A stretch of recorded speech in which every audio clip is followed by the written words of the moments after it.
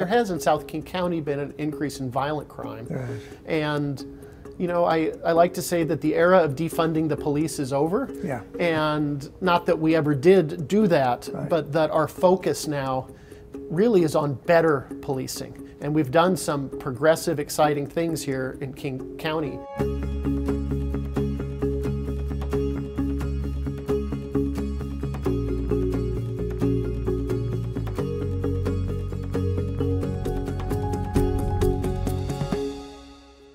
Dave Upthegrove has worked as a public servant in Washington for more than 20 years. He served 5 terms in the state legislature before being elected to the county council in 2013. He represents District 5 in South King County, the same area where he grew up and now lives with his husband, Chad. Dave champions affordable housing and is a voice for marginalized communities. This year, he was elected chair of the King County Council. Hi again, everyone. Tony Ventrella. Welcome back to Community Conversations.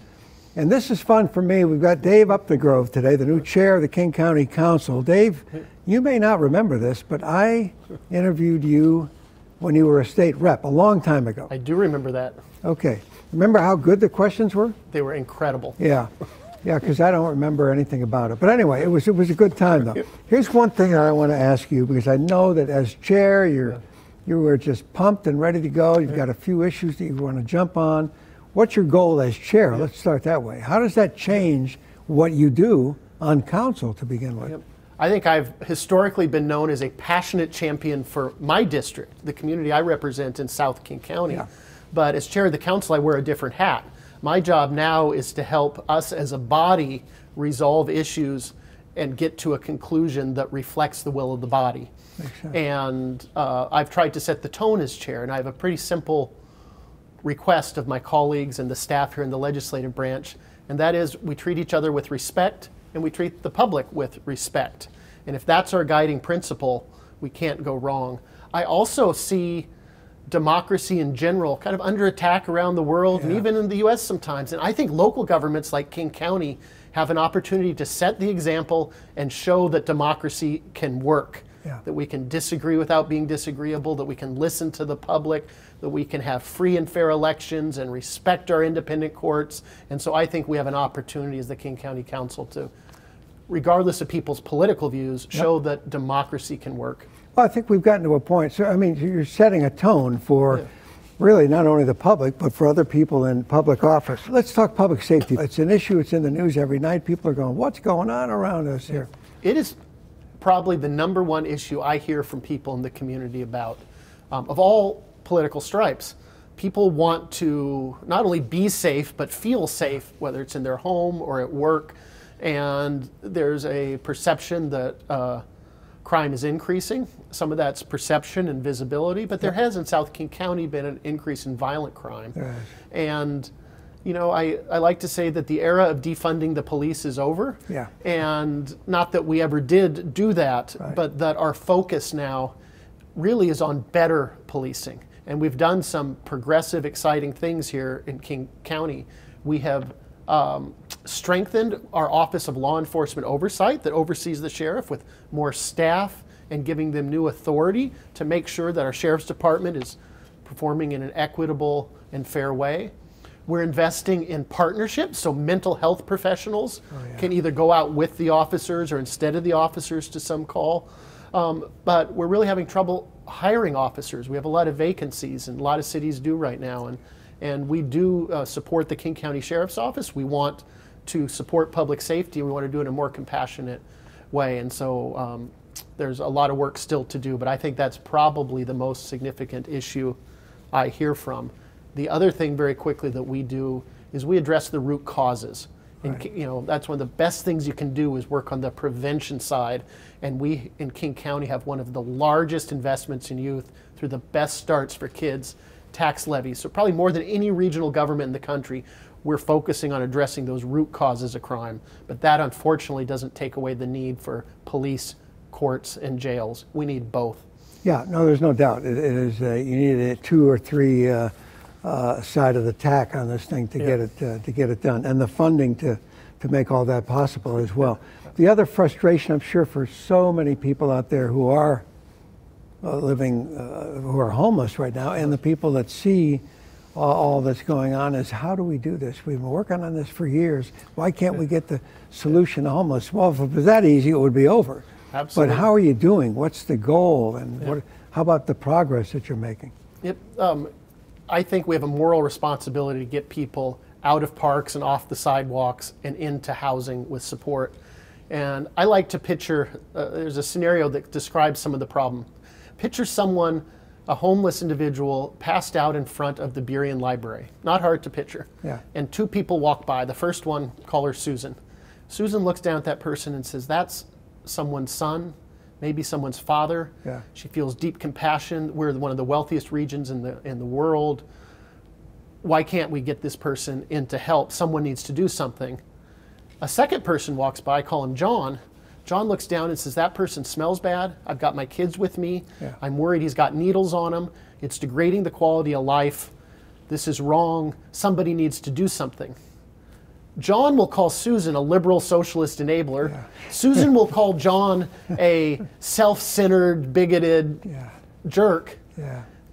And then they argue about that in the public square. And what we miss is both of those, Susan and John, want to help get that person up and into housing. And so I think if we focus not on people's motivations and focus on what works, we can make some progress. And King County did something very innovative.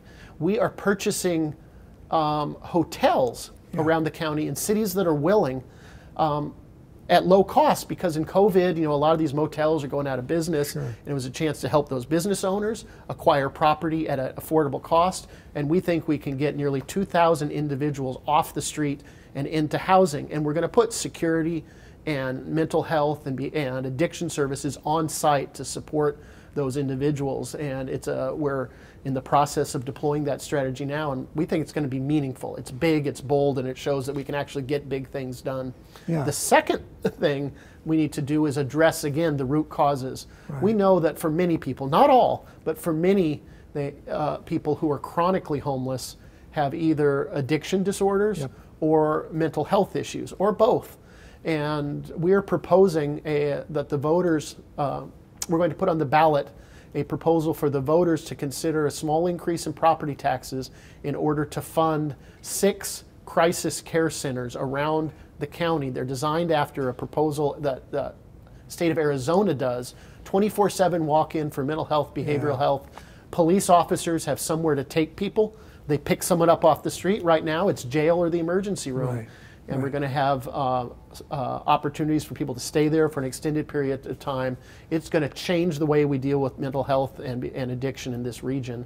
And so we're trying big, bold things. Well, that to me is one of the most exciting things I've heard in a long time, because I think there's a fear factor. I know there's a fear factor. When you're driving your car, you've got your kids with you, you see someone homeless on the street, you want to help. Most individuals have enough compassion. So if they could snap their fingers and change that person's life, they would do it. Well, it doesn't happen like that. But to pull over and actually say, do you need my help? There's a little fear factor there.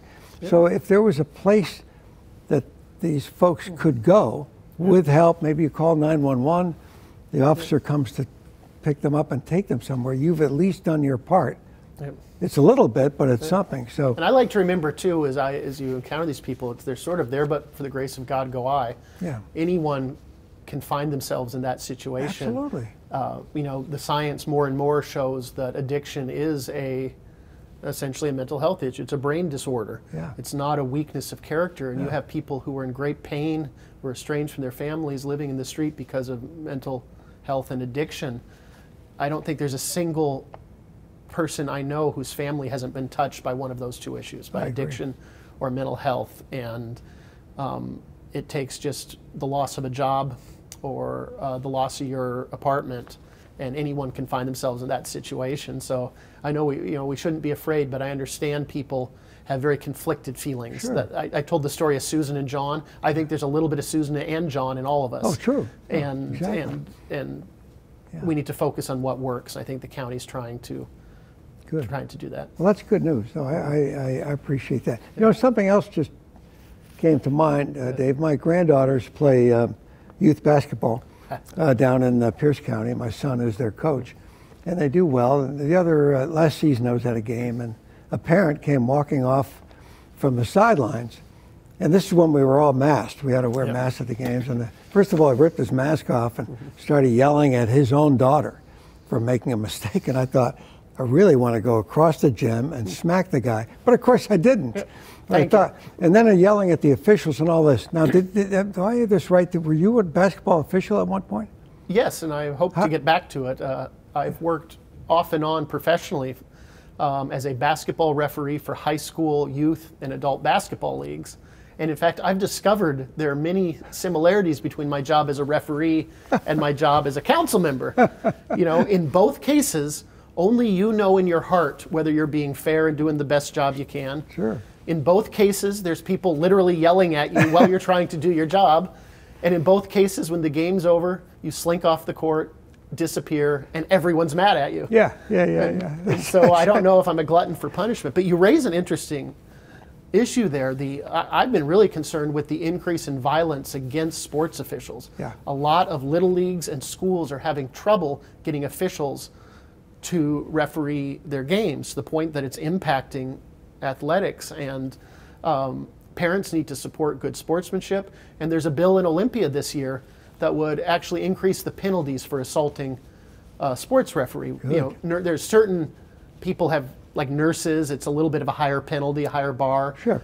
This bill suggests that we need a little bit of special protection for folks willing to put on the stripes and get on the court and take that grief. I was talking with the Tacoma Athletic Association. I did a talk there a couple of weeks ago. One of their biggest issues is trying to find young people, older people, to referee to any kind of, we're talking from Little League all the way to high school football, because they can't find officials anymore. And the pay for some of this stuff, especially for a kid trying to make a buck at 16, 17, 18, is pretty darn good. Yeah, I was about to say that. If there's anyone watching this, it's a really, really fun. And you get paid decent. You can go work maybe four rec games that are 50 minutes each on a Saturday morning and come home with $150 and you work a varsity game on a Friday night. You're making a couple $100 for the game, and you know you can make this as a fun second job and bring in some good spending money, and you get exercise. And you get to be around the game. You just have to put up with some grief from coaches and parents. Well, or unless I'm at the game, in which case I'll come over and thank you. Yes. When it's over, say hi, nice job. Yeah, my team lost. It wasn't your fault. Dave Upthegrove, thank you so much. No, it's good a pleasure. Luck Good as to see you. chair, and to get all. Let's work on all this stuff. Let's talk again in a couple months. Looking forward to it. Thanks, Tony. Thank you for being with us on Community Conversations. I'm Tony Ventrella. We'll see you soon.